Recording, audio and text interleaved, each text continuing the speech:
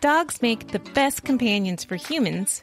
This podcast aims to help make humans better companions for their dogs.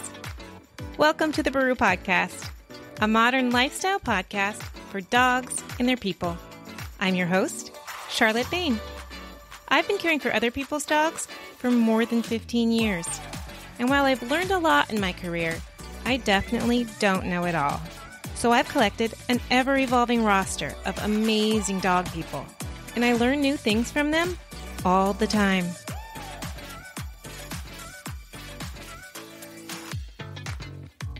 Hi, you guys. Thanks so much for joining me for another episode of the Baru Podcast. In today's episode, I'm chatting with Dr. Lindsey Wendt about her unique and personalized approach to elevating the health and wellness of our pups. One of her many specialties is helping our dogs that suffer from anxiety find a calmer state of being. And in her practice, she integrates Western and Eastern veterinary medicine with food therapy and other healing modalities such as sound vibrational healing, reiki, and even crystal therapy. We chat about what anxiety may look like in our pups, how your dog's gut microbiome may be playing a role in their behavior, and how she personalizes her treatment plan to each individual pet. So let's listen.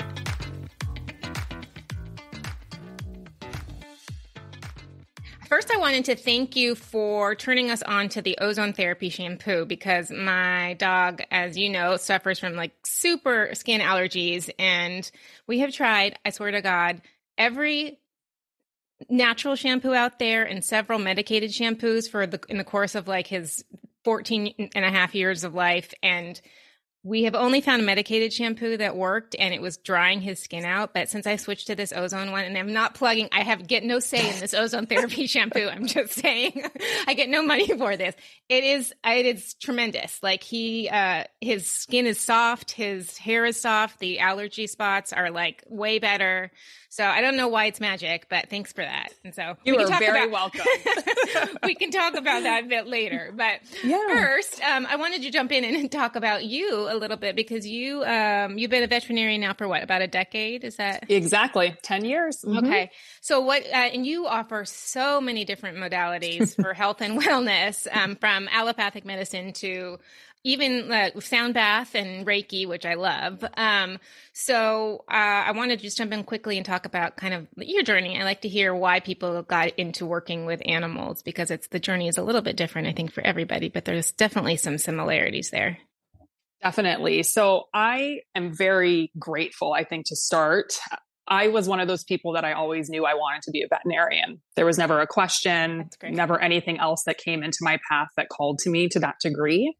I think part of that is probably I grew up with a Briard. So they're a type of French sheepdog. They're not too common, but my dog was 9 months older than me. And so she really was my best friend. I absolutely adored her. And I think that the strength of our bond just helped cement, I think, what I already kind of came into this world intending to do. And so that really, I'm so grateful that things lined up how they did. And I started working as a technician when I was 16, right the day after my 16th birthday, I started working in a hospital. So initially I actually was attracted to exotic and zoo animal medicine. So I worked with a lot of exotics as a technician. I used to work actually with animal actors. So everything from tigers and bears, hoof stock, large primates. So really it ran the gamut, which was very interesting. But in terms of getting to the point where I had to choose for my career, what do I want to focus on? Right. I ended up focusing more on general practice and emergency medicine because I felt like I wanted to be able to support pet parents out there as much as I could. And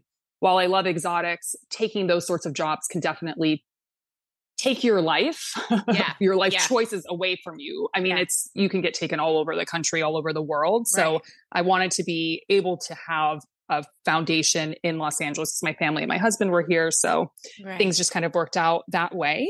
And then really what I noticed, because I moved out of emergency medicine over time, stayed with GP or general practice. So for those that don't know, basically your general practice veterinarian is the one that you go to for vaccines and skin issues. That's your primary care physician, if you will, for your pet. It's like your primary person. Exactly. Physician. Yeah. Exactly.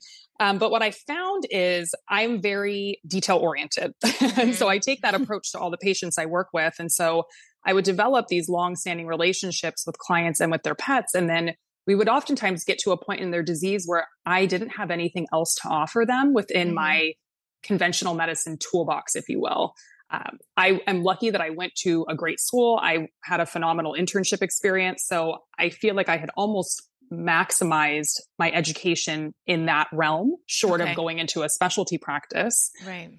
But I felt like I was failing them when I would get to the point that I couldn't offer them anything else. And a lot of times they did end up having to resort to making end of life choices, which that's also something that I've been assisting people with since the beginning of my career. So I've been doing at home end of life transitions, or euthanasias as they're commonly considered, my entire career. And that's something I've always held very near and dear to my heart. And I always will, because it's such a gift that we can give our pets, our loving family members that are there for us every day. So being able to allow them to transition at home where they're comfortable and they're not nervous about being in the car or being in the vet hospital, I feel like it's that last thing we can do to really make sure that we advocate for them from beginning to end. So I really started finding myself becoming frustrated just in general, and almost opening my mind up to, if something else comes to me that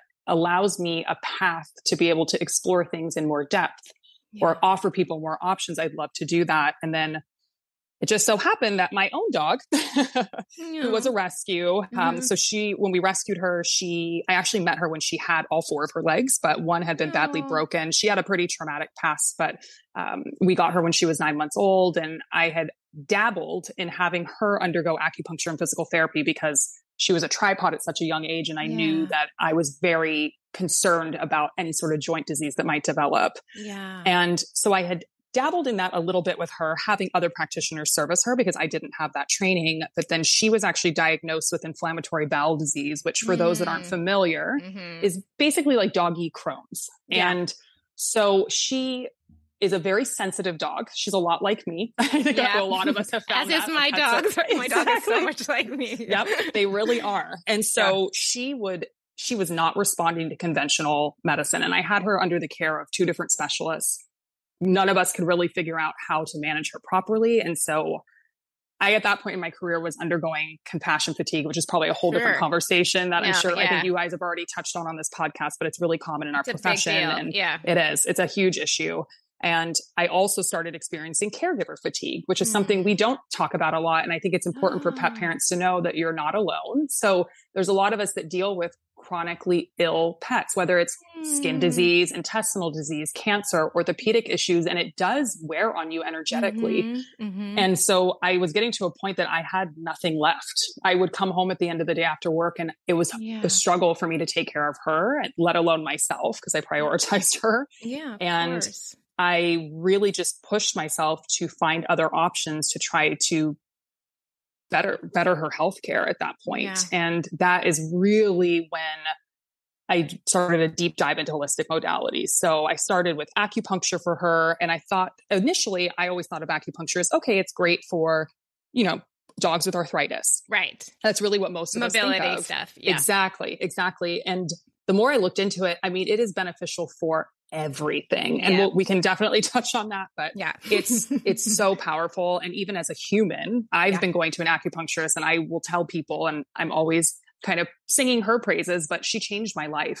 She helped me with my own mental health issues. So I really brought that to Nala, my dog. And so we started with acupuncture, and then got into Chinese food therapy and herbs. And then it just, I went on a whole nother journey from there, which I love. And I'm so passionate about it now. And in a way, her becoming sick, it changed, my husband's as well, but really her life and my life tremendously. It pushed me to look for holistic modalities for myself and for her. And it helped to reinvigorate my passion that I had, as a 5-year-old, because I had lost that.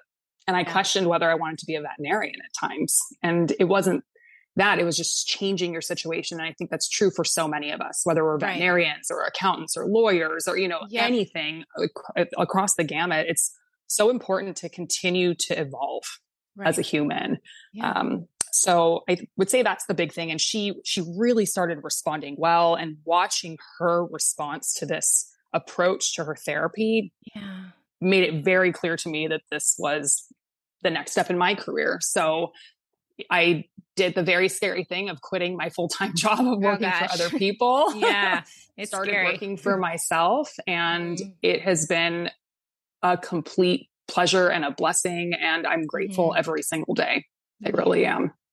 Yeah. That's fantastic. Yeah, I feel like, and I've touched on this in other episodes too, but you make that pivot and you're feeling that calling. And even though it's scary to leave, what as far as the job, you kind of somewhere deep inside, this is the right choice, and this is going to open up a whole different thing for you. Right. Exactly. So, and I think it's pushing ourselves out of that comfort zone that really leads to some of us, rediscovering our passion or discovering our initial passion in the first place. So I 100% agree. And listening to that pull inside of you too. Exactly. And talking through all the fear and all the whatnot. So exactly.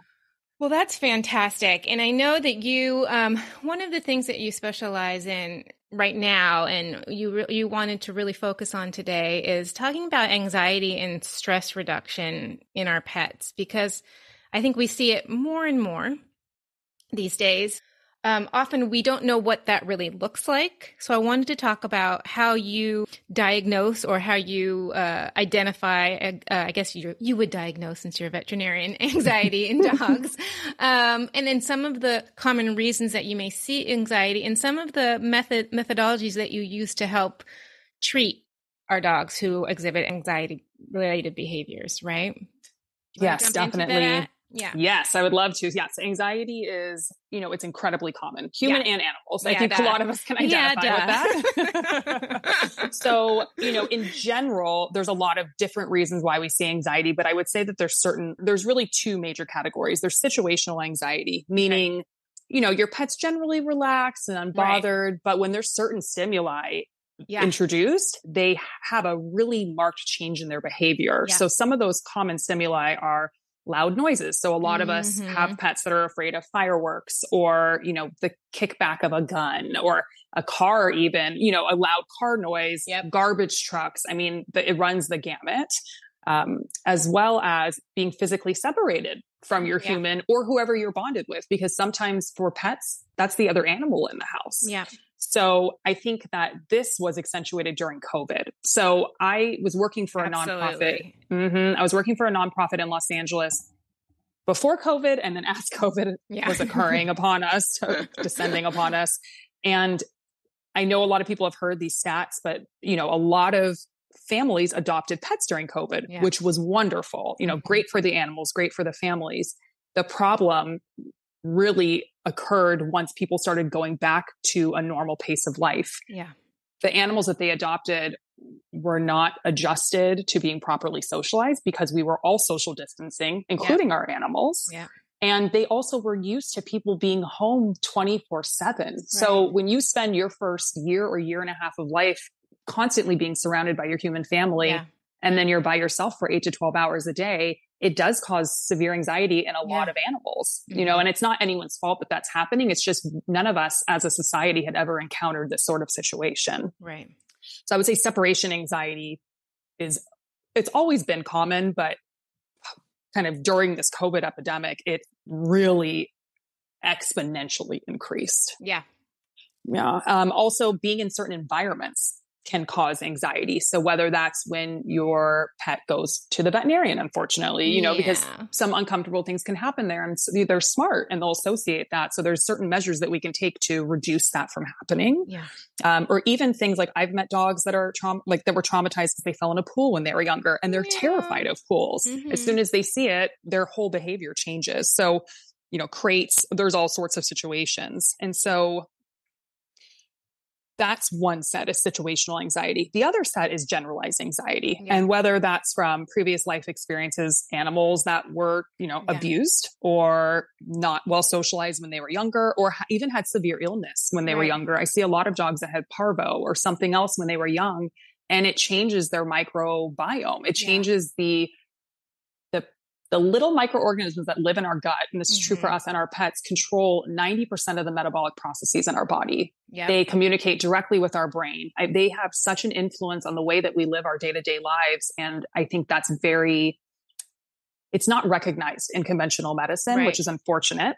And because of that, we end up inadvertently setting some of our dogs up to have issues, because if a dog is on a large amount of antibiotics when they're young and they never receive proper microbiota replacement therapy, or, even something as simple as probiotics, that can oftentimes set them up to have health issues down the line. And a lot of times those manifest as anxiety. Yeah.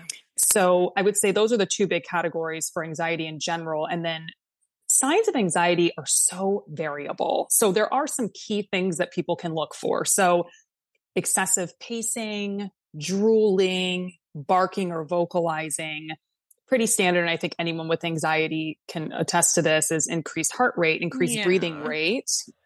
Destructive behaviors are huge. So, a lot of people they think it's behavioral in that their animals are just being naughty, but a lot of times that's displacing their anxiety.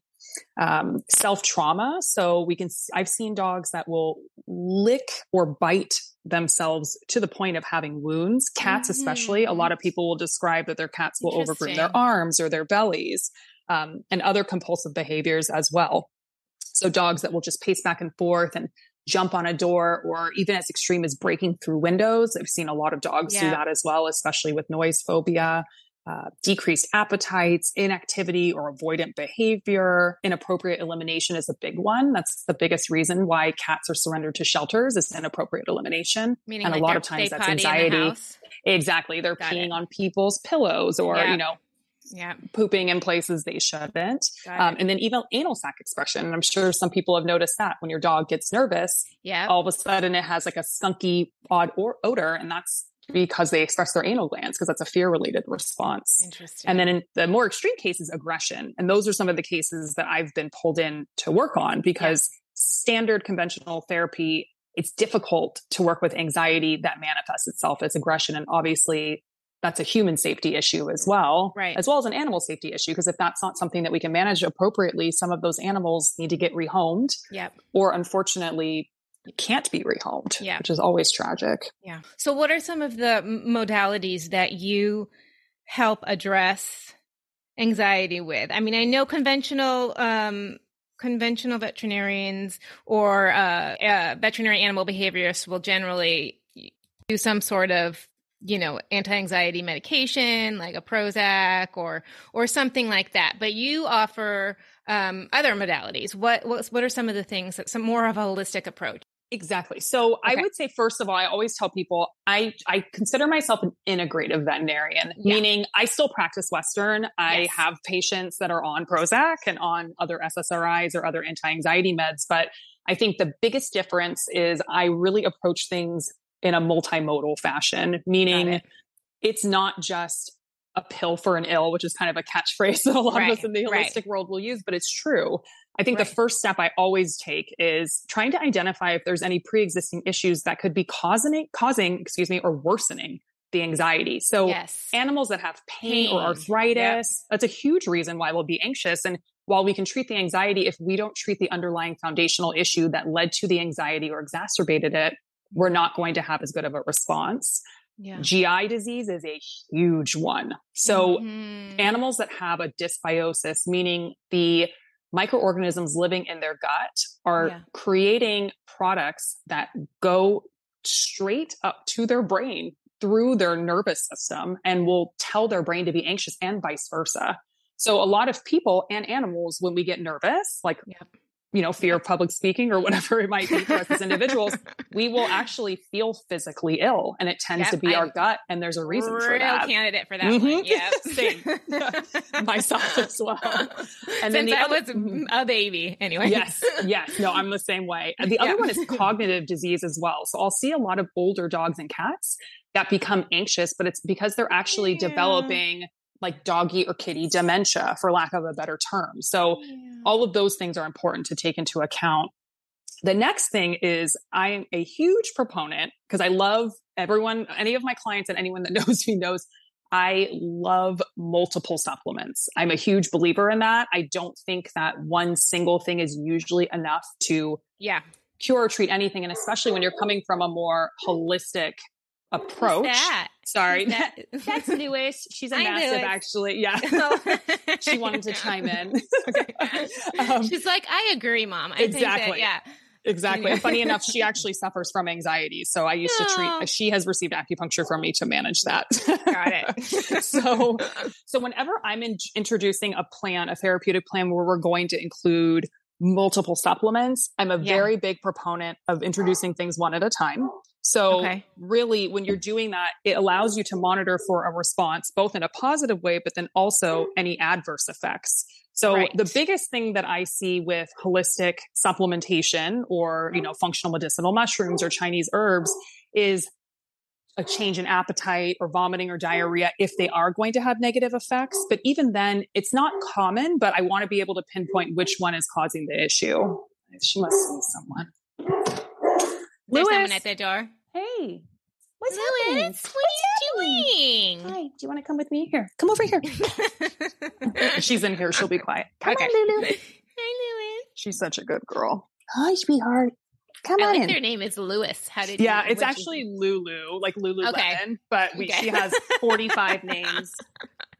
I know. So does my guy. Yeah. Chance Chesterton. Chester. Exactly. Chancy Pants. Oh, okay, perfect. Now that she's in here, she'll be quiet. Okay. Whenever I'm introducing things individually, it allows us to monitor for a response. So in general, with holistic supplements, the biggest negative side effects, and I say that in quotation marks, is GI upset, which is true of anything that we give by mouth. So I always tell my clients, watch their appetite. If they're having a decreased appetite, that's a sign that we may need to back off on the dose, or it may not be a good fit. And then vomiting or diarrhea, of course, but that's pretty rare that I see those. Yeah. So in terms of modalities, functional medicinal mushrooms, I am a huge mycophile. I'm for myself, for my patients, I absolutely love mushrooms. There are so many aspects of them that can be beneficial for not only preventative health, but also treating disease. So for example, with mushrooms, they help to support cognitive health by promoting nerve formation in our brains, especially the areas of our brains that control stress and memory as well. They can actually mimic neurotransmitters that help to communicate stress between the brain and the body. So there's over 400 compounds in a lot of these mushrooms that act on our body in different ways to help mediate those. Yeah. Really quickly, what kind of mushrooms are we talking about? We're not talking about like the LSD type of mushrooms, although I know they are doing something like that with dogs. But we're talking about like these are just like mushrooms that you put on your salad. Like I don't really know a lot about mushrooms, but I know they have huge health benefits. Yes, right. So we're not talking about psychedelic mushrooms in this case, but you are right. There are a small subset of people that are looking into that another for podcast animals. episode. Yes, which is so fascinating. But these mushrooms, I'm talking more specifically about, some of the ones that people are aware of: maitake, shiitake, oyster mushrooms. But I think some of the big players for me personally are reishi, lion's mane, chaga, turkey tail is a huge one. We're talking about cancer. So sort of along those lines. So not necessarily mushrooms that we will cook with in like North American culture, but in Asia especially, it's used a lot in cuisine, of course, but also has medicinal properties. Okay. Got it. Yeah. So the mushrooms also can decrease inflammation, which is pretty amazing if you think about it. So instead of using like a low dose anti-inflammatory drug in some situations, you can actually institute mushrooms.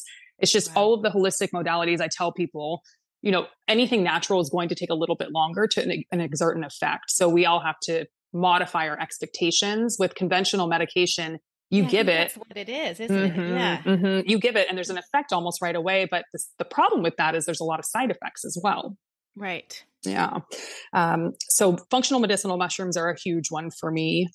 Adaptogens are another one, which obviously are very popular on the human side.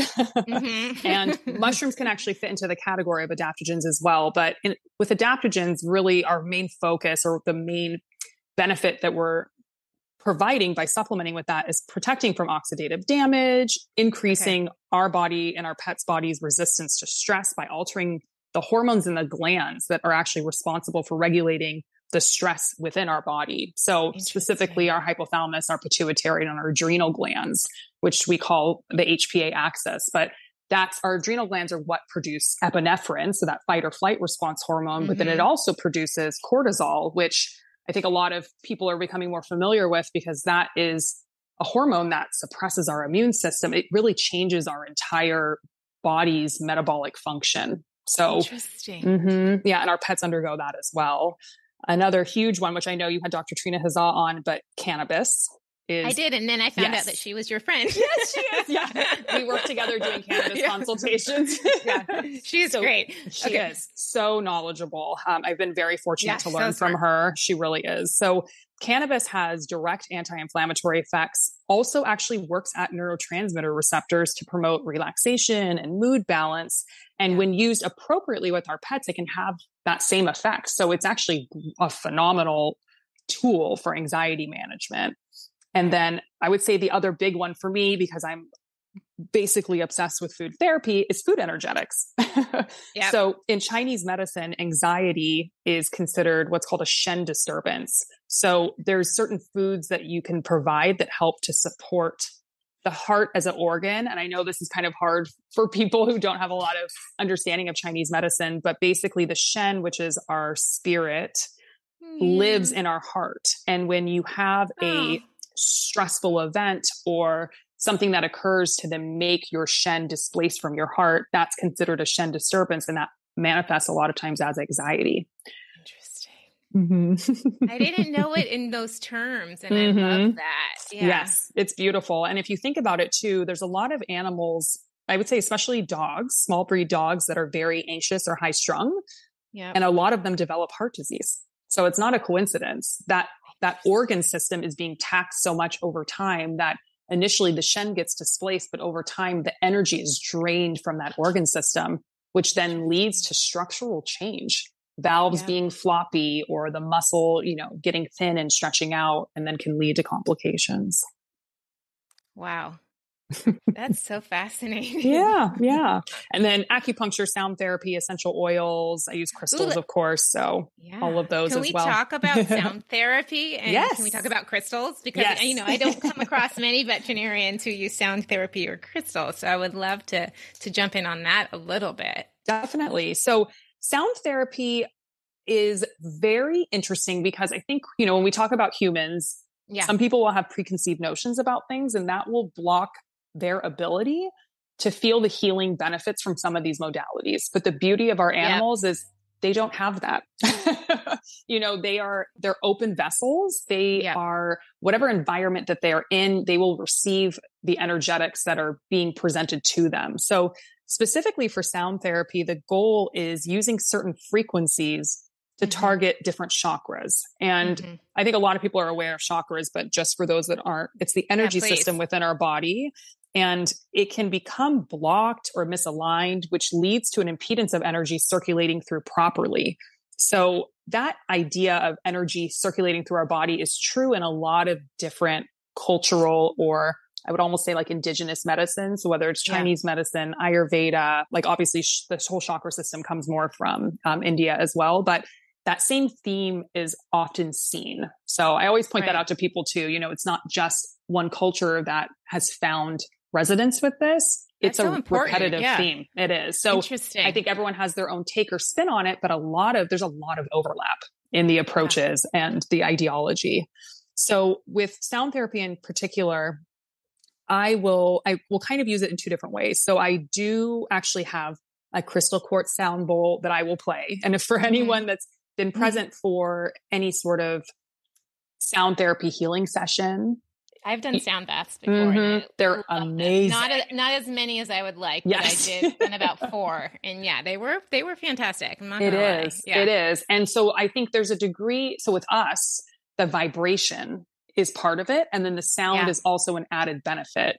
I have found that some animals become slightly, I don't want to say agitated, but I'm going to say that because it's the best word, because I feel like it's a little too intense for them initially. So if the vibrational type of approach is too much. What I oftentimes will do is I will play chakra healing frequencies. So there's different frequencies that are associated with each chakra. And in particular for anxiety, we're targeting the heart chakra.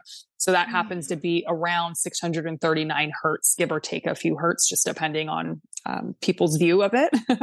But the idea is by playing that, you're helping to actually remove blockages or create alignment that was not present. And then that allows the energy to continue to circulate, which promotes repair or resolution of issues that have developed from it. Is that something that can you buy like a, CD of that? Or do people still buy CDs anymore? Yeah. I'm not quite sure. So I think you can. Or can you stream it? Because like I have one client who is, he's super sound sensitive. So like an actual sound bath type of a situation would be way too crazy for him.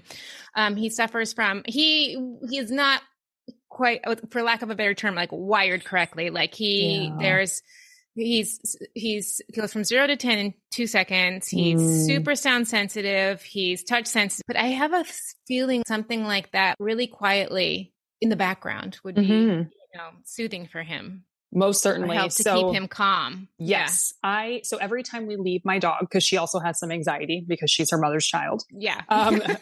I play chakra healing frequencies for her. So that's what she listens to all day. Okay. There you go. There are playlists. There's a playlist that I use specifically on Spotify. But people can look anywhere.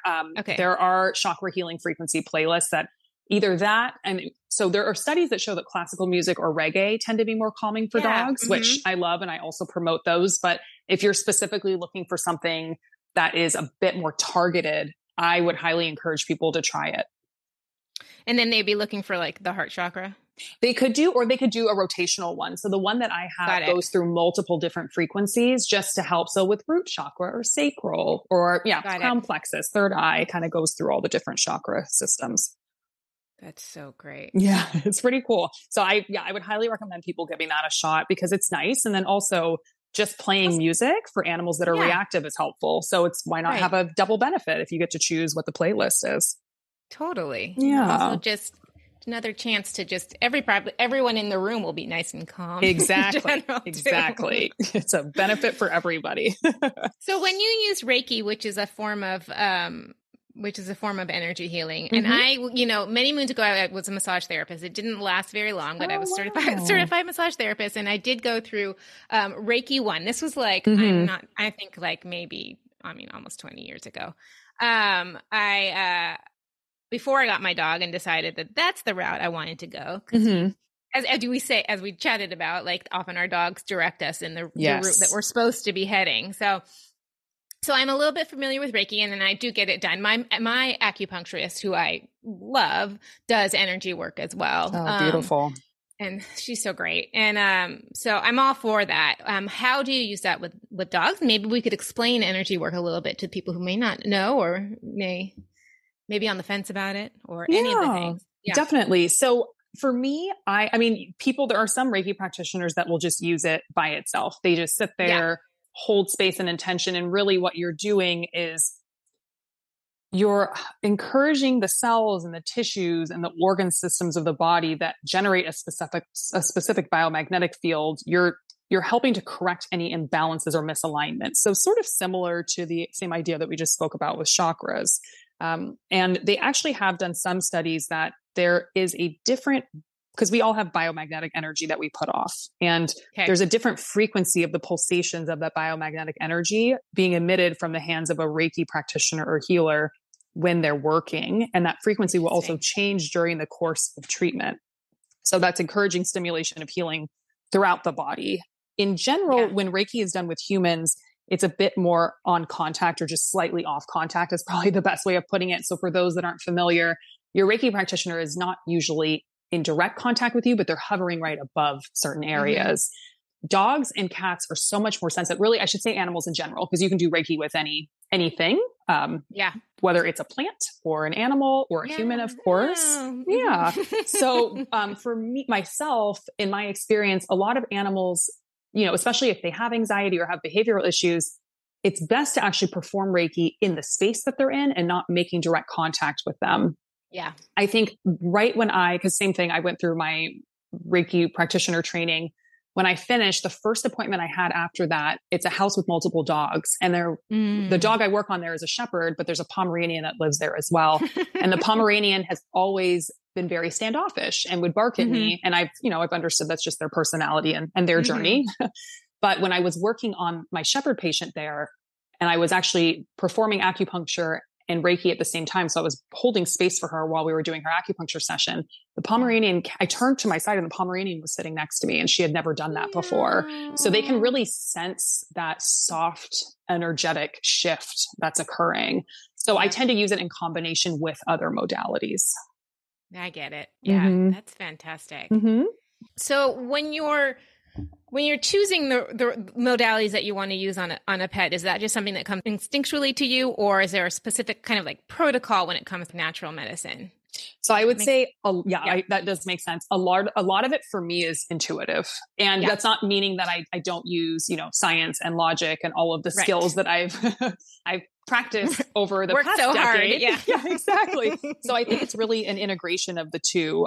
Some of it for me is the constitution of the animal. And by that, I mean, in Chinese medicine, both human and traditional veterinary, there's something called the 5 element theory. And so there's 5 kind of personality types, if you will. And when I teach people about this, it's really funny because a lot of my clients, the next time I see them, they're like, oh my gosh, you're so right. Like my husband is this, my daughter is this, my friend is this. And they start going through and they're like, so much of this makes sense to me. But of the 5 constitutions, for example, there's 2, fire and wood, that tend to be very challenging to perform acupuncture on. So as soon as I'm able to assess what type of constitution they are, I will prepare the client and let them know I am more than happy to try, this and this and this modality, but I'm also going to respect what your pet is telling me. So if it is causing anything in terms of stress or, making them wary of me, we're not going to approach it that way.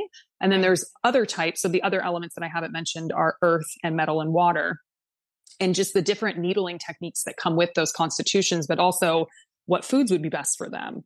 What animals will be more likely to have GI upset from supplements, because that's also determined by their constitution as well. So how do you know which dog has which constitution? Yes. And I'm also wondering what kind of constitution I have, like people wise. So there's certain characteristics for each constitution. So basically an earth constitution, when you think about it, it's a laid back, loyal, friendly, I'm going to say animal because we're talking about pets. They can tend to have a tendency to be overweight.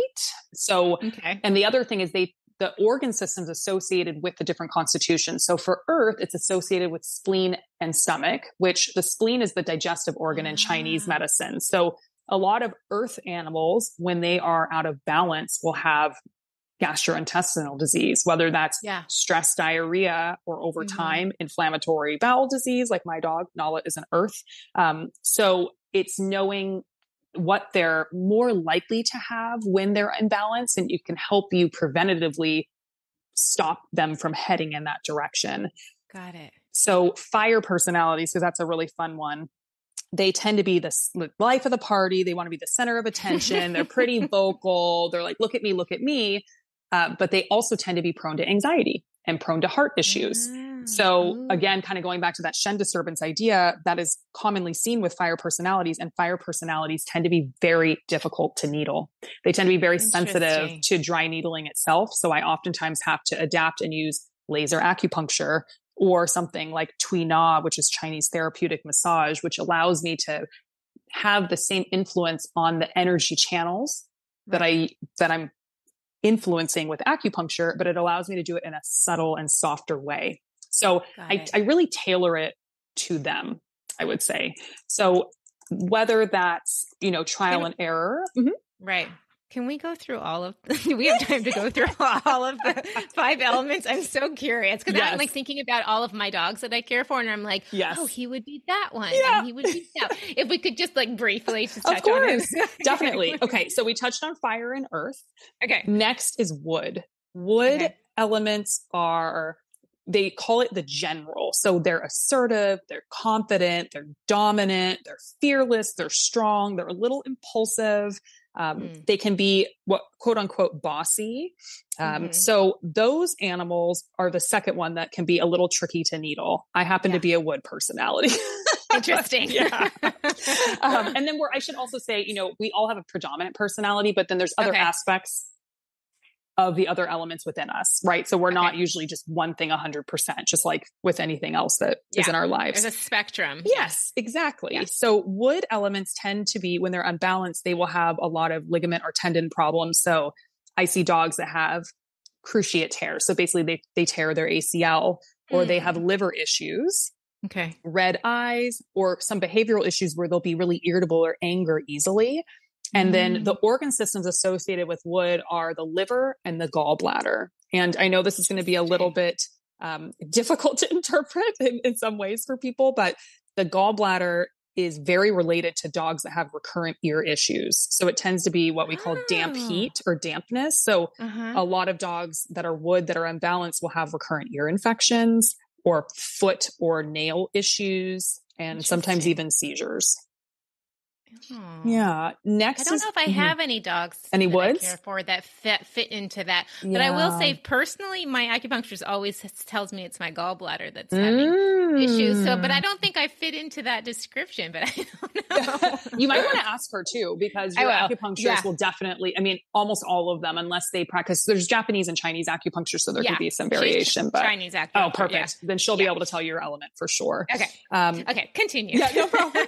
So the next one's water. Water animals tend to be very careful, very timid and shy and fearful. They'll hide or run away. So a good example that I'll give other veterinarians when I'm trying to explain this to them is when you walk into a room and there's, a chihuahua that looks at you and then runs under the chair to hide from you, hide under their owner's chair. That's a good example of a water personality. But interestingly enough, they tend to have a very long lifespan, and they tend to have, when they're healthy, they have really strong teeth and bones. So they're a very observant individual.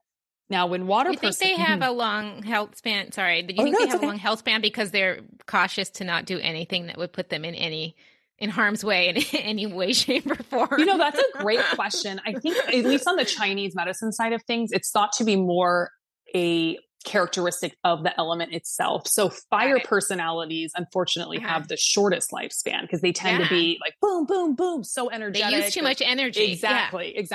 And you're right. Waters are almost more like conservationists. So they they disperse their energy over time and save it up so it lasts longer. Interesting. Okay, sorry. Keep going. It's okay. So when water personalities are unbalanced, they tend to have, and these are some of the biggest issues that we deal with when our dogs get older: hind end weakness, arthritis, disc disease, urinary problems, kidney disease, because the water elements or the water organs, are the kidney and the urinary bladder. So we tend to see issues with that.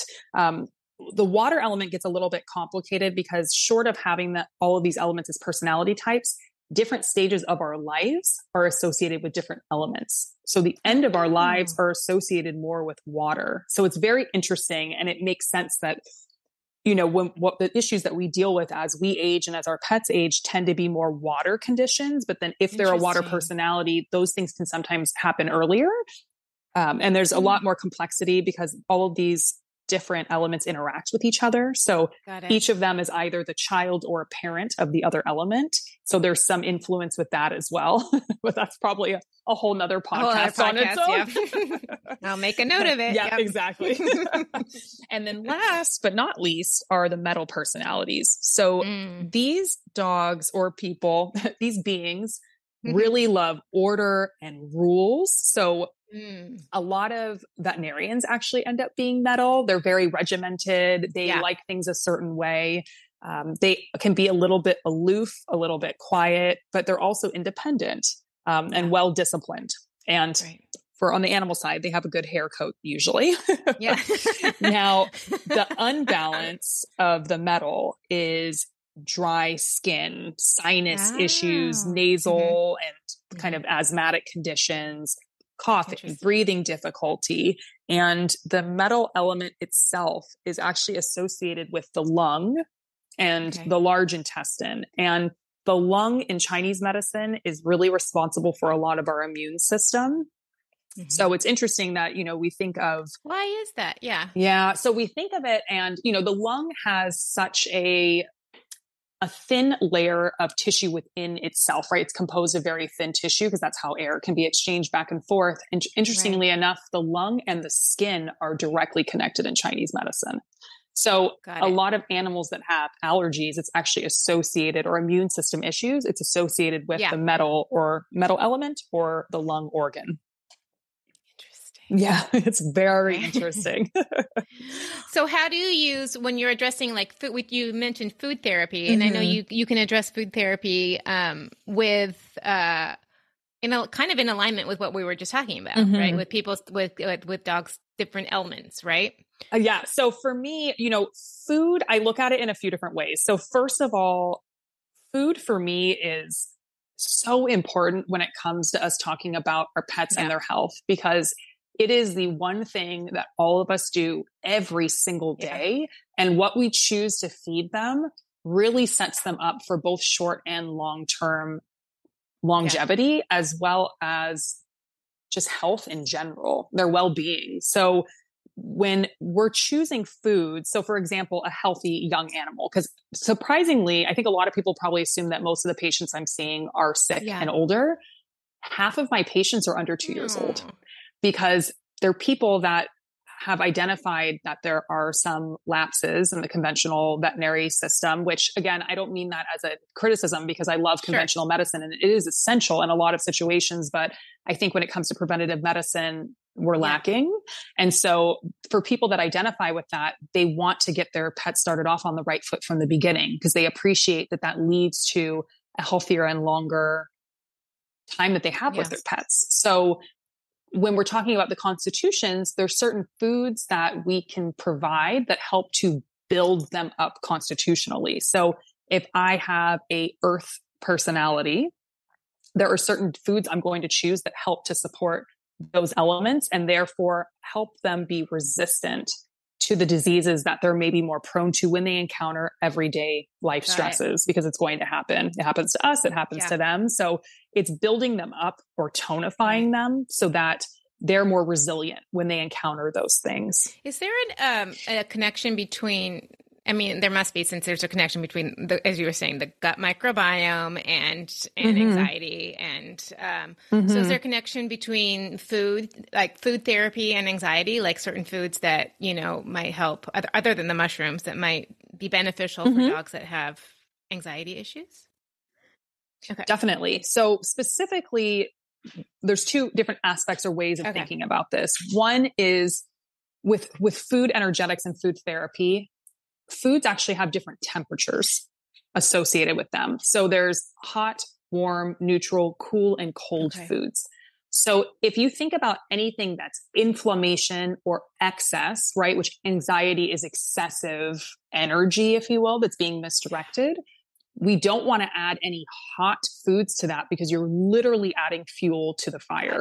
So you want to focus on foods that are either neutral in temperature or cool or cold, depending on the other aspects of the patient.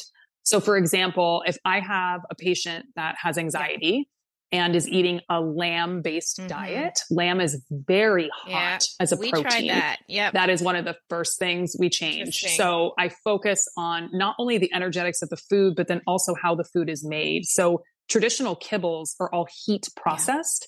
So they're all hot. So if you're feeding a kibble or, some sort of dry food, I encourage my clients to at least feed a neutral or cool protein. So beef or turkey or duck, because if we're feeding lamb or venison, and especially for us living in Southern California, it's pretty hot here all the time. Very few animals, there are some, but very few need that extra heat. So sometimes that will lead to exacerbation of their anxiety or their other inflammatory conditions. So kind of to go back more specifically to what you were asking in terms of foods for anxiety, a lot of the things I usually recommend are different grains. So like millet is one that is really, really helpful. And it's a grain that's not as commonly used, but I love it because it's a chi or energy tonic as well. And then it also specifically helps to calm the shen. So it's helpful for those anxious conditions. Interesting. Chicken can be helpful too. And then one other big, I guess, focus within Chinese medicine is if you have an organ that's unbalanced, you actually want to feed the animal that organ. So if an animal has anxiety, and that's a heart-related condition, feeding small amounts of chicken heart or turkey heart can be helpful, or pork heart's another one I use a lot because pork's another neutral protein. So you can do small amounts. And obviously this needs to be under the direction of your veterinarian, because you can only feed so much organ meat and you need to prepare it properly. But things like that can be very helpful. Lettuce, because it's cooling, can be helpful for Shen disturbances. A lot of dogs like lettuce. Dates. I don't know many dogs that will eat lettuce. Yeah, it depends on the dog. Definitely depends on the dog. Dates, pecans, longan, which is more of a Chinese fruit. It reminds me a lot of lychee. Oh yeah. But that's something else that you can get, that you just have to take the pit out, but you can feed that. Cardamom and cayenne and Chinese ginseng, rosemary in small amounts. And then even in horses, you can use things like alfalfa or corn silk. So there's certain foods that you can feed. There's some companies that I will have my clients use for treats, because that's another thing I like to utilize is, food and their diet is important, but also the treats that we choose can be helpful. So there's freeze-dried we do that. Organ meat that's available. And that's a great option, because that's just going to help alleviate their anxiety and calm their Shen. Can I ask what, as far as like freeze-dried is concerned, you mentioned that, that like kibble is like a hot food, right? What would a freeze-dried be? Is that still hot because it's processed, or is it, how does that work? Curious. Yeah, that's a good question. So because we're not adding heat into the food for processing, that shouldn't change the energetics very much. So I do try for people that need more flexibility with the diets, I try to use air dried or freeze dried foods for that reason. If I am going to use a kibble, probably over 95% of the kibbles that are available on the market are extruded, meaning they go through this really high heat processing to the point that the nutrients of the food are diminished or affected so much that they will then spray the outside of the kibble with palatants and vitamins and minerals to replace it. So I am not a huge fan of extruded food for that reason. I try to use, if we have to use kibble, I go for baked kibble, which it's hard to find, but if you call the manufacturers and ask, or, reach out and connect with the holistic veterinarian, they can point you in the right direction. But there's under 20 varieties of that I've been able to find, which if you think about everything on the market, it's a it's a minority. I was going to say, so if people were really just attached to feeding kibble, is there something specific that they should be looking for when they're doing their research into what kibble to use? So I would say, and this is where I'll probably deviate a little bit from the holistic side of things, grain-free, which I know is a very debated topic, but I myself have diagnosed multiple dogs with DCM secondary to a grain-free diet. So personally, as a practitioner, I really urge people to try to avoid it. And although there has not been a direct correlation found yet, 89% of the patients had peas or pea ingredients in the top list of the ingredients of the diet. It's the substitutions. That's the issue, right? We think. Yeah. I mean, I know you can't really. They think, but then they're not sure, because I spoke with a few nutritionists at universities in the past few weeks, because I actually am working on an article for someone else for a grain-free diet, just kind of update on the situation. And there's the belief that the peas may even have an anti-nutritive property to them that is somehow blocking amino acid synthesis or intervening in a way that even if you're feeding a complete diet and you're providing other animal proteins, even the peas being present may be causing a direct issue. So they're just really unsure. So I would say my biggest piece of advice for people is when you're choosing kibble, avoid peas. It's just not worth it. It's not worth the risk. And not every dog on those diets is going to develop heart disease. But I've met even a few weeks ago, I met a 4-year-old pit bull that had nutritionally secondary DCM from having a diet that was high in peas. And it's preventable, and it's really tragic. Peas a legume? So are they? They are. Yes, they are a legume. Well, that's what they're researching, whether it is the addition of like legumes as a substitute for the grains. That's the issue versus the actual grain itself. Exactly. Exactly. And it's so inconsistent too. So like even for Nala, like I put lentils in her home cooked diet, and I love them for their energetic properties, but I take x-rays on her frequently. Interesting. I will often rotate because I worry. And so for my clients, I tell them, especially peas, just avoid them. There's not enough energetic benefits to even warrant the risk. It's not worth it. Yeah. It's just not worth it. And then otherwise, I would say the big things, and in general, I'm going to talk more about hot conditions because that's where I practice. Lamb and venison are all great proteins, but they're very hot. So in general, if you're going to choose an extruded kibble diet and there's already extra heat added, choose a fish diet. Fish is cool. Choose pork. I mean, chicken is warm. So many dogs have allergies to chicken though, right? Isn't that what? They do. And that's another interesting thing to bring up. Because I have found that sometimes it's truly an allergy. Other times it's actually the food energetics. Yeah. So they can stay on chicken, but if I add more cooling foods, their allergies resolve. So it's just that they had too much heat. So, but there are some dogs that truly have a chicken allergy, not to discount that. So I would say the biggest things are avoid peas, contact the company and ask them, is this diet extruded or is this diet baked? Because if it's a baked kibble, much better. It's not as processed. So it's a more of a kind of a gentle cook, but air dried and freeze dried, if you can, are definitely the way to go. Okay. So circling back to the food therapy, how do you use that in your practice? I know we were touching on that before No, you're okay. You're okay. So wellness wise, I think it's more tonifying them as a constitution or building them up as a constitution. And now what I'm talking about, because that's also disease prevention, which we kind of touch base on. When I'm dealing with ill animals, it depends on the organ system. So if I have, because a lot of my patients, because I do canine rehab therapy as well as acupuncture. So for a lot of my patients, I'm dealing with arthritis and intervertebral disc disease. And that, as we just spoke about, is a kidney related issue. So I will feed a lot of kidney tonifying items to them to support them as I'm doing physical modalities with them as well.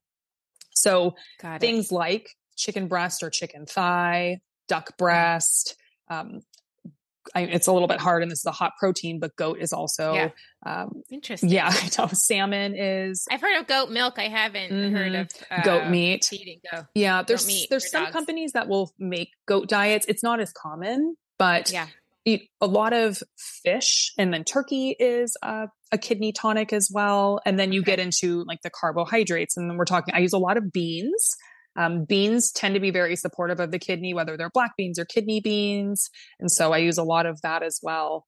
And so it's really just, I also like to circulate through food. So I try to mix it up conservatively so that we're offering them different things and then also offering them different energetics. So sometimes I'll use an energy or a chi tonic. Other times I'll be using more of a blood booster. And that just helps to support the organ system that is deficient, build it back up to where it should be. And then we can get to the point that it's preventative. And then of course, a lot of my patients have multiple diseases. So I'm combining things, and balance is essential. So that's the other thing is I home cook for my dog. I have been for 3 years. It's a lot of work. Yeah. No, I don't blame you. It's a lot of work, but I also, I have had her recipes reviewed by a nutritionist, and I encourage my clients to do the same thing. And I myself will formulate diets for people. And I have a program where I can make it a balanced diet with supplementation, but in special cases, I'll still pull a nutritionist in because I still want the macro or the large nutritional aspect to be covered appropriately for that disease condition. Got it. So it really should be under the guidance of someone that's comfortable helping guide people. Right. Do you have a story of like success of a dog, since we're really focusing on anxiety kind of today, like a dog that you were treating that had anxiety, that you were able to kind of address and get some sort of relief for, that kind of shares a special place in your heart, maybe? Definitely. So I had a client who has now become a good friend of mine. Okay. And she actually happens to she's very much into crystal therapy. Yeah. Oh, we didn't talk about crystal therapy. Oh God, there's so much. Yeah. There's so much. Okay. Yeah. So she actually makes accessories for dogs and cats that have crystals as a part of them. So collars and harnesses. She makes a crystal infused water bottle, which I recommend for a lot of my patients. Do you want to give her uses every day. Does she have a website? Yes, I would love to. Mercy Collective. Okay. She makes fabulous products. They're very sustainable, and environmentally friendly. Got Sorry, it. Charlotte. It's okay. Let me go grab her. She wanted to get out. Where's Lewis? We're almost done, Lewis. I know it's a lot for you. That little lady. You said she's a mastiff. Come here. She is. How many pounds is she? She had a lot of trauma. She's 120. Oh. Come on, little lady. She's a big sweetheart, though. I have a come on, good girl. Saint Bernard Great Pyrenees mix that I care for, and he just went to the vet and got weighed, and he needs to drop a couple lbs. He's 176. Oh my goodness, he's a big boy. He's a really big boy. Oh my goodness. He's a love bug, though. Yeah, I know. Some of those big dogs, they're so soft on the inside. She's a great example of that. Sure. Yeah, I've never met a mastiff that they've all been like just mush. Yeah. So yes, exactly. Anyway, so sorry, okay. I sidetracked us. Okay. So she makes her own crystal line, which is amazing. And so obviously she's really focused on holistic care as much as possible. Yeah. And her dog, she has a black Pomeranian. He's absolutely adorable and a love, but suffers from anxiety. And so when I met them, she had chronic issues getting him to finish his meals. And he would actually urinate on their bed, on their pillows every evening, every night. So she was recommended by her conventional veterinarian to start him on Prozac. And she really, really did not want to go that route unless she absolutely had to. Right. So it was, and I told her, and this is the same thing I prep all my clients for, this is going to be a slow integration of things. We really have to take our time and, do things one at a time, like we talked about before. So I used for him targeted pulse electromagnetic therapy. And that's a specific type of treatment that decreases inflammation in the amygdala, which is a part of the brain that actually mediates anxiety. So anxiety is an inflammatory condition in a certain part of our brain and our pets' brains. So this specific system helps to decrease inflammation there. Is this what the ZZ loop is? Is that exactly the calmer canine? Yeah, okay, good. You're right. We use that for inflammation, not for his anxiety, but for like his joints and stuff. Oh, so I'm going to give a shout. I also get no money for this, but I'm going to give a shout out to a CC because it's really changed our lives. Yes, they do. They do great work. And the calmer canine is really revolutionary. They have studies where it specifically was made for separation anxiety, but I've used it for all different types, noise phobias. I mean, really any sort of anxiety can benefit from it. Would help with my dog who's got all the stuff. Okay. Yeah. Yes, definitely. So we instituted that for him. We started him on cannabis. Okay. For him in particular, and I will do this for a lot of my patients, a lot of them have imbalances. Yeah. So I started him on a multi-mineral supplement, 2 different functional medicinal mushrooms. And over the course of about 4 to 6 weeks, he started eating better, which she was shocked about. And I explained to her, and this is very common, just like with us, when they're anxious and worked up like that, their tummies are upset. Yeah. So when you decrease that anxiety level, oftentimes their appetites will increase. Interesting. So for the first time, he was actually finishing his meals and she was shocked. That was actually probably one of the first changes we noticed with him. And she noticed that 2 weeks into his treatment. And then we were closer to the 4 to 6 week point because that's how long the pulse electromagnetic therapy takes. Yeah. And of course, instituting one thing at a time, he got to the point that he stopped urinating on their pillows altogether. Wow. It decreased slowly, but then it got to the point that it stopped. I should say the other thing I used for him was essential oil therapy. Okay. So I had her diffuse a certain essential oil. And then we also did a petting method where every night I taught her how to stroke him in a certain way that encourages endorphin release and using essential oil simultaneously while she did that. So he got to the point without any Western meds, which I will also preface is not always the case. Yeah. I have patients that are on both. So I have patients that are on Prozac and then on a lot of different holistic supplements too, because they just need it. They can be incredibly useful, incredibly helpful. Yes. Exactly. So, but yeah, he was one that I think was a real eye opener. Not only, I always learn from my patients. And so it was beautiful to watch his transformation. And then also it opened up the eyes of his conventional vet. Yeah. Interesting. Because she's also a friend of ours. So it was a really interesting experience for us all to share together. Yeah. Well, because they don't to study that. You have to do what you do. You have to, take it upon yourself to go, and people don't have time to do that, unless they're really called for it. So yeah. Exactly. So, interesting. That's great. Yeah. It was really special. And That's the other thing is I'm so appreciative for all the conventional veterinarians that are out there, because it is there's a stressful time for everyone in the world, but veterinarians have really, and the veterinary industry has undergone a lot of excessive stress during COVID. Yep. So, for all of those holding down the fort, they're doing the best that they can. Yeah. And I am happy to help support them however I can. Yeah. But one of the issues I run into is a lot of people that are more conventionally trained want, large evidence-based medicine and research and a lot of information to support the choices that they're making. And while I understand that, if there's not a large pharmaceutical company that's going to benefit from some of these modalities, it's hard to get that funding. So I usually will approach things from a do no harm perspective. Right. And a lot of it ends up being personal experience, and I'll have great success with certain things. And then I will even teach my conventional colleagues about it, and then they'll start instituting it. So a do no harm perspective, you're essentially saying like, this cannot hurt your dog, so it can only be helpful, or how do you exactly. mean? So there's not this is not going to do anything to you professionally if something bad happens, because nothing bad can happen except for maybe some GI upset, right? So 100%. So that's what I tell people is GI upset is always a possibility, but beyond that, I will never institute anything that does not have evidence-based medicine behind it and could potentially be toxic. So you either won't see change or you'll see a great change, great positive change. Exactly. Yeah. Okay. Exactly. So that's really important to me, because a lot of the conventional medicines that I've depended on for years and years, and my colleagues do as well, we know that they have negative side effects, and some of them aren't even really recognized on the Western side. So one really good example is non-steroidal anti-inflammatory drugs. So I won't say the brand names, but carprofen and meloxicam and a lot of the things that our older arthritic dogs are on, it changes their microbiome. So there are dogs that will develop anxiety after being on those drugs. They will develop GI disease, and it's because we're not supporting their microbiome simultaneously. And the same is true for antacids. So things like omeprazole and famotidine, a lot of them will change their gut. So it's taking that into account and trying to balance or counterbalance almost, and give, probiotics at the same time, or give nice sources of fiber that help to support the bugs that are in there that are so important for their everyday life. It takes a team, right?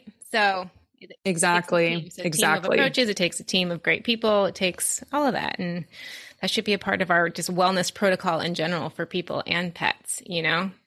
It is. And it's true, because we all have certain strengths. So I co-manage a lot of patients with their oncologists, their internal medicine specialists, their dermatologists, their cardiologists, their general practitioners, of course. And it really is having that group approach to promote their wellness, because at the end of the day, that's all of our goals, is we just want to make our pets as happy as we can and have them live a high quality life for as long as they can. And it takes all of us to do that, including the pet parents, because they are really the biggest piece of that, because even their energy and their moods, and this is something that I don't think a lot of us think about, but our animals are very sensitive and in tune with us. So for a lot of us, especially if we have more sensitive animals, and I think we all know if we do, it's really important for us to take care of ourselves, because it does affect them. Would that be one piece of advice for pet parents? So one piece of advice is find a veterinarian that you feel comfortable having open conversations with. Because I have met a lot of pet parents that, they have their general practitioner and they've been going to them for years and years. But if you can't have a healthy two-way conversation about some of the things that you're reading about or interested in, that's not going to be a good fit for you anymore. So you need to find someone that maybe they don't know about what you're asking about, but they're open-minded enough to listen to you and hear you out and perhaps give you resources and point you in the right direction. I think it's so essential for pet parents to feel heard. And also they really care and love their animals so much that they will go, Google things and look things up. And I'm not saying everything on there is the best input, like thing to bring into their everyday regimen, but some of those things are. And so finding a veterinarian that's open-minded and you feel comfortable talking to is really important. And don't feel like you cannot advocate for your own pet in a respectful manner, of course. But advocacy is important. Since I started this conversation talking about the ozone therapy shampoo that you recommended for Chance, I thought we could just touch on it. Sure. So ozone is actually an oxygen molecule. So the oxygen that we breathe is O2. Ozone is O3. So it's an unstable molecule, but basically it's a gas that's created. And that molecule itself kills viruses, bacteria, fungi, yeast, cancer cells. It's actually used to sterilize certain things in an industrial aspect. And so when we use it on a medical side, we're using medical grade oxygen to create this ozone. So that's what differentiates it. The beauty behind it is it doesn't negatively affect the normal healthy cells in our body. It actually increases the energy powerhouse of the cells, which is the mitochondria. And that's its biggest support in terms of recovering from cancer or illness. So ozone therapy has been used a lot in Europe, parts of South America and Asia, literally for decades. There's plenty of research supporting it, but in the US, at least, we've been a little bit slower to adopt it. There are definitely holistic practitioners that use it very frequently. I even have some, conventional or standardly trained oncologists that recognize it as an adjunct to their chemotherapy protocols. But it's still, there's a lot of people that question it. So sometimes if you bring it up to your general practitioner, they will not necessarily know how to answer your question about it. But again, the two of you can work together to find someone that does have knowledge. But it's used topically for antiseptic properties or anti-inflammatory products, which is the shampoo. So that shampoo is working because it's actually an ozonated argan oil.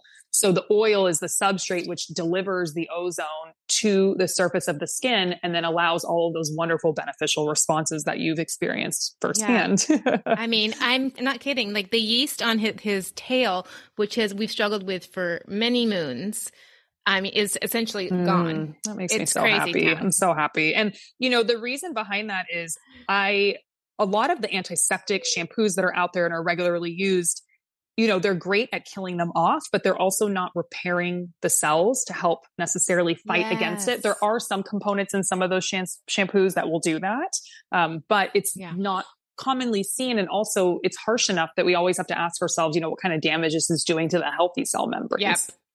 Yeah. And that's what I think was happening with just overuse of those medicated shampoos for so long. Exactly. And they were very helpful for a period of time, for sure. But I'm just glad that I can find something that has really helped him.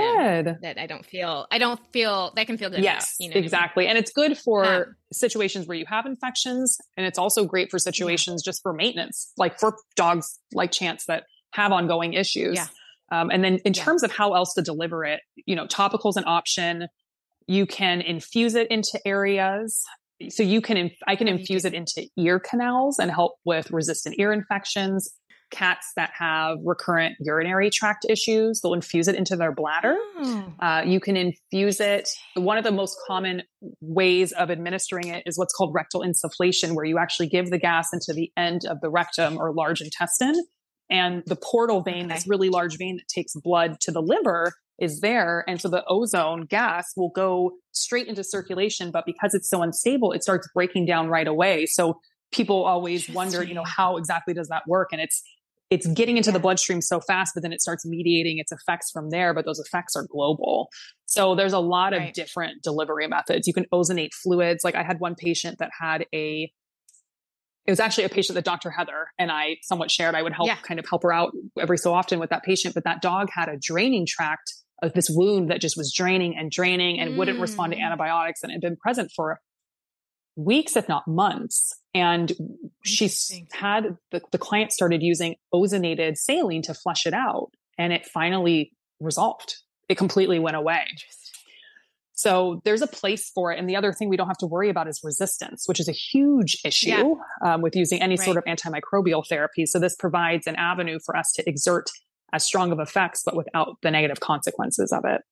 Right. Are they using this on people too? They do.